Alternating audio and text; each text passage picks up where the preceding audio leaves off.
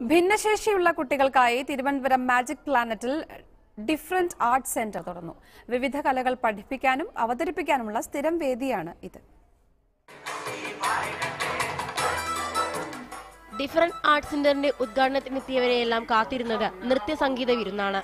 ഉദ്ഘാടകനായ മുഖ്യമന്ത്രി കൂടി പരിപാടികൾ കാണാനെത്തിയതോടെ കൊച്ചുകൂട്ടുകാർ ഒന്നുകൂടെ ഉഷാറായി. 7 വേദികളിലായി അരങ്ങേറിയ കലാപരിപാടികളെല്ലാം കണ്ട ശേഷമാണ് മുഖ്യമന്ത്രിയും ആരോഗ്യമന്ത്രിയും സ്പീക്കറും ഉദ്ഘാടനം ചെയ്യാനായി വേദിയിൽ കയറിയത്. സെന്ററിന് മുൻവശത്തുള്ള വീൽചെയറിലെ ചക്രങ്ങൾ സ്വിച്ച് ഓൺ ചെയ്താണ് മുഖ്യമന്ത്രി ഉദ്ഘാടനം നിർവഹിച്ചത്. ഭിന്നശേഷിക്കാരായ കുട്ടികളെ പരിപാലിക്കേണ്ടതിന്റെ ശാസ്ത്രീയ വശങ്ങൾ പ്രതിപാദിക്കുന്നതിനായി വിമാന മാതൃകയിൽ തയ്യാറാക്കിയിരിക്കുന്ന different thought centre speaker P ശ്രീരാമകൃഷ്ണനും ഉദ്ഘാടനം നിർവഹിച്ചു.